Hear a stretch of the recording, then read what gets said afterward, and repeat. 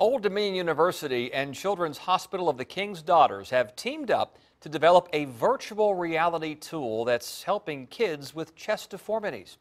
10 of your side, Stephanie Harris is in our newsroom to show us how and who it's helping. Well, Tom, we are all more likely to do something that we don't necessarily want to do if we see that it's giving us some positive results, right? Well, that is what this new technology does. It shows kids and parents the progress they're making with one treatment so they can hopefully avoid surgery. It's like a colorful map that encourages young patients to do this.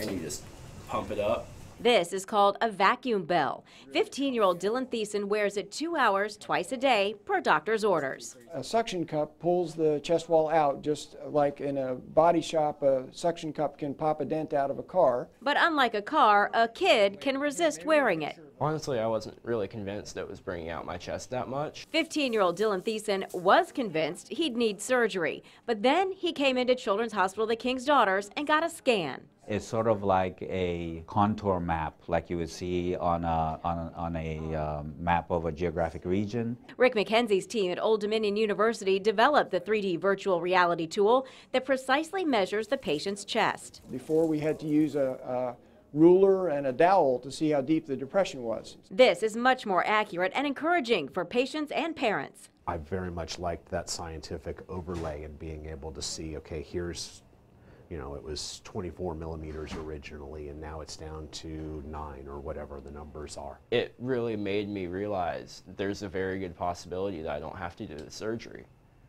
which was awesome. Now he sees his progress every time he visits the doctor, and we are working on a home version of this that they'll be able to take home. So you're giving away all our tricks here. And that could mean motivation for hundreds of kids across the country.